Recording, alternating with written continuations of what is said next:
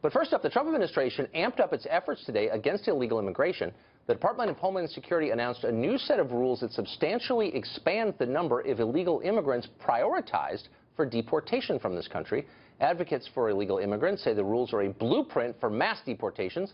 But one expert thinks the real victim of the new rules will be the American economy.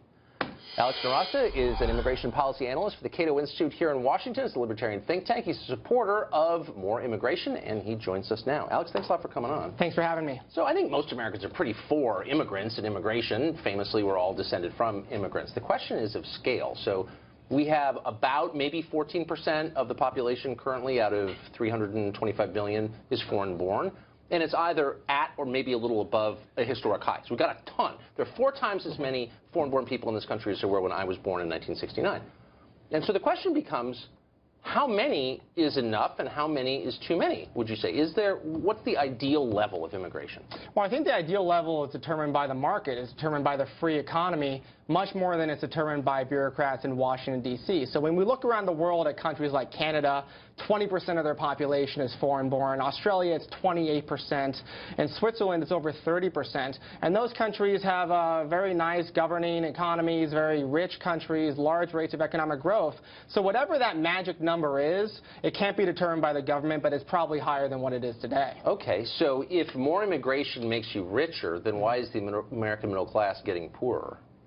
Well, we've seen a lot of the people in the United States that are suffering are those that are not really competing with immigrants directly. It's really people who are competing indirectly with immigrants that are doing poorly. So, for instance, let me put it this way. There's never been an economy in world history that's done better with fewer people, and increasing the size of the labor force, increasing the number of people who are entrepreneurs, who are investors, who are scientists, who are consumers here of goods and services actually helps the U.S. grow. But obviously we're not importing software coders and investors. We're importing people who happen to be nearby, who are taking overwhelmingly the low-end jobs. But that doesn't get to the question I asked, which is, you pointed to Canada and Switzerland as examples of countries that have a lot of immigrants and are rich, suggesting there's a connection.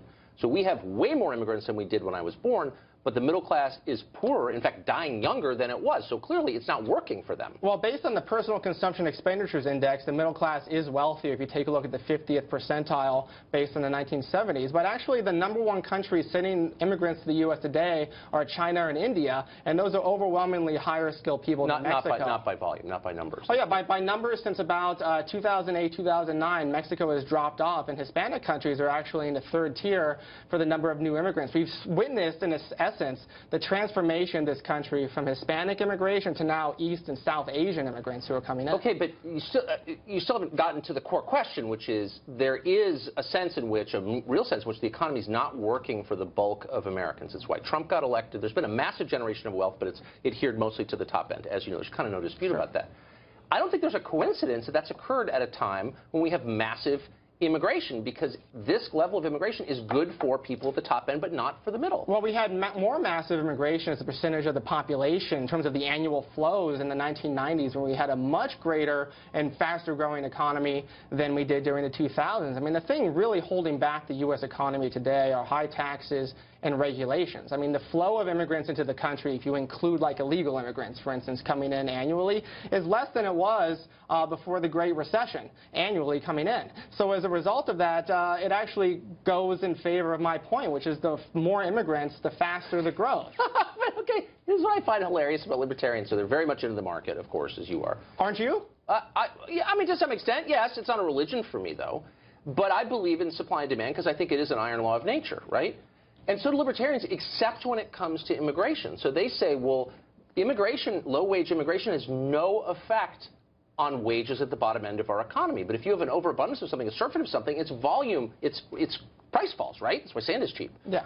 But that's not true for immigration? It doesn't affect wages for American workers? Of course it does. So it does affect wages for American workers, but immigrants, because they're people, also boost demand when they come here. So it's not just an increase in supply, it's also an increase in demand because you have more people buying things here in the United States. Yeah, but it means that the average person without a college degree, for example, makes less. That's the whole point of immigration, because it's a source of cheap labor for employers. Like, why don't you admit that? Actually, when you look at the research by George Borjas at Harvard, who is the most famous skeptic of immigration's benefits to the United States, States, it's only Americans with less than a high school degree who see negative effects of immigration on their wages, and they're less than 10% of the population. Meanwhile, the other 90% of Americans, including those in the middle class, actually see wage increases as a result of immigration. Of course they do, because if I'm competing with someone who's willing to work for less, that my wages go up, right? Well, no, because Americans who are middle class, who have some college or a college education, are not competing against immigrants who speak no English and have less than a high school degree. Okay. I mean, it's the same sense like you're not going to be competing against an illegal Mexican immigrant for your job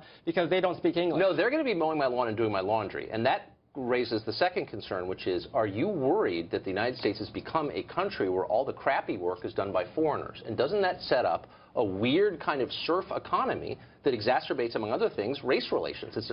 How is that good if we import people to do our dirty work? Why is that? Does that increase our dignity, do you think? I don't think it increases our dignity, but I don't think that's any different than it was during the late 19th century or early 20th century, or early, when you had Italians. Earlier 19th century. Well, when you had people who voluntarily came here and decided to work, and then their kids did better and their kids assimilated. That's been part of the story of America from the beginning, and that is what's happening today with the descendants of Hispanic and Asian immigrants, as well as those folks today who are adding to our economy, working, improving their lives voluntarily, and their kids are doing great. But you say they're adding to our economy, but there's no question that illegal immigrants, for example, consume more in public services than they pay in taxes. I mean, it's like 2 to 1. So, like, why is it in our interest, our being like a middle-class American who's not employing cheap labor, to continue that? Why are we paying to subsidize cheap labor for big companies, which we're doing?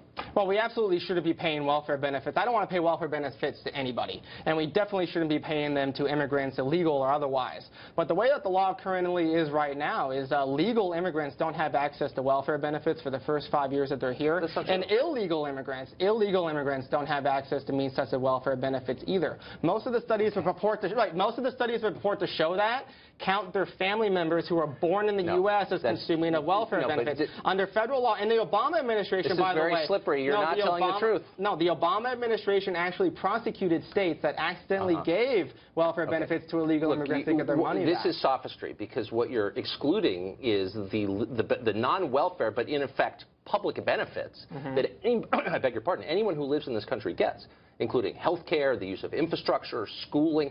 All of that is subsidized.